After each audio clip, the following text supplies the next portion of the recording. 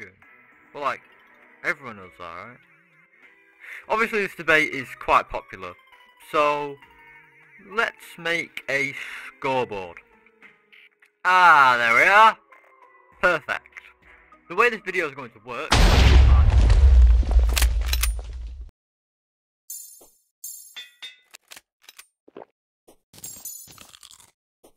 Almost exactly 1 year ago, I made a video comparing the two World Evil exclusives, Crimson and Corruption, which did exceptionally well. But that video is so outdated and incorrect, which is why I'm here to reevaluate my choices and tell you which one is truly superior. Now, first off, I'm just going to review the old video and point out all the mistakes I made and explain what I did wrong and why that point is invalid. But without further ado, let's get into it. Terraria is constantly split up into debates about which world exclusives are better, whether it's titanium or adamantite, which isn't by choice and is easily solvable. This point is completely invalid due to shimmer. Now you can just shimmer it into the alternative ore and it literally makes no difference. Wrong or right? What? Oh, on the script it says Crimson and Corruption. Well, like, everyone knows that, right? Obviously this debate is quite popular, so let's make a scoreboard. Ah, there we are. Perfect. The way this video is going to work is I look at the points and then the winner gets 1 point. First things first, let's address the elephant in the room. This has been covered by content creators and have whole videos centered around them. So, which is better? The worm scarf or the brain? The brain's ability to completely negate an attack is way better than 17% damage reduction. Well, ignoring the videos that I just showed, which were literally juxtaposition, let's look at the facts. The worm scarf gives you 17% damage reduction. Brain of Confusion gives you 16.3% dodge chance. This might make you think that the worm scarf is better, but don't be tricked. Every time you dodge with the brain, which is a 1 in 6 chance by the way, you gain 10% crit chance and 10% summon damage. In simple terms, it basically means brain is better for loadouts with less defense that do more damage, especially summoners. Whilst worm scarf is suited for tanky setups, and that's about it. I mean, according to the poll I put yesterday, most people prefer brain, so I guess that concludes that. By the way, if you didn't get that poll, it's probably because you're not subscribed, so subscribe. Anyway, let's add a point. The next argument is that Corruption is harder to navigate than Crimson, and I have to say I'm in full agreement with this argument. Early game, Corruption is a hassle, whilst Crimson is a lot easier. Honestly, I stand by this point. Another point to Crimson. A small one at that. Wow, it isn't looking good for Corruption. Hopefully they can bring it back.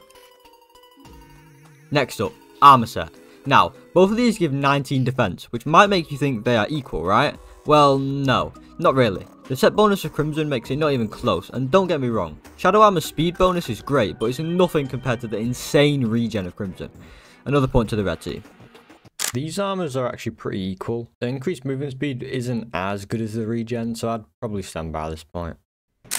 I mean, this isn't accounting for the fact that you can get Ancient Shadow Armor before the boss, but I'm going to ignore that as it's heavily luck based.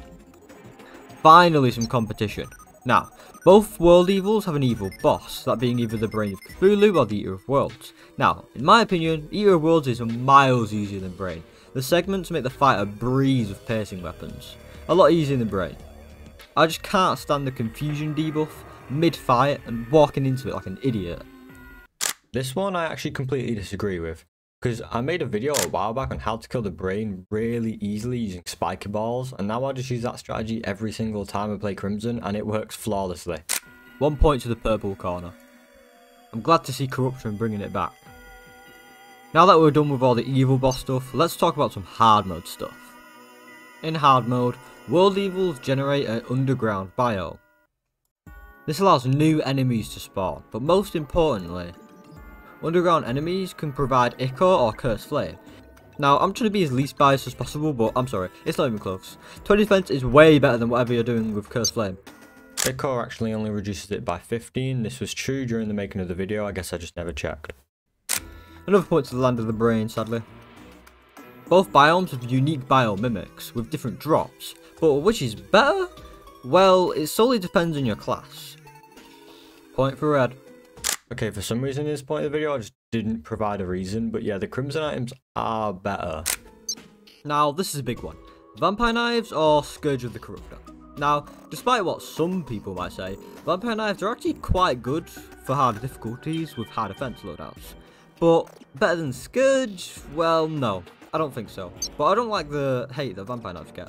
Soon after making this video, I quickly found out that vampire knives were a lot better than I thought they were, and I got loads of comments, including one from Shy Guy Mask, telling me that, yeah, vampire knives are a lot better than Scourge, and they're right. It is, like, kind of no competition.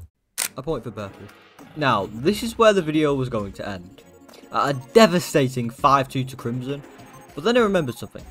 Fishing. But what could fishing possibly offer? Well, oh boy, fishing offers these bad boys. Rage and Wrath. Whilst Rage gives a rather uneventful 10% crit chance, Wrath on the other hand gives a whopping 10% damage. This is way better than Crimson's counterpart and is easily a point for purple. No, it's not. Damage and crit chance give pretty similar DPS bonuses.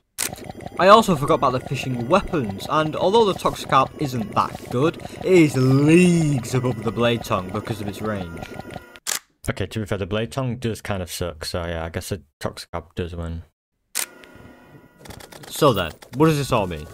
Well, I guess it means that Crimson is better, but in reality, both of these provide great opportunities that the other cannot, and you haven't played Terraria till you played both. Nah, Crimson's well better, mate. Thanks for watching, please subscribe, and if you're a really dedicated fan, go and watch my last video, as it did not reach 1k views, and you know what that looks like? It looks like a bad video, so you know what happens to bad videos, like, you know what happens.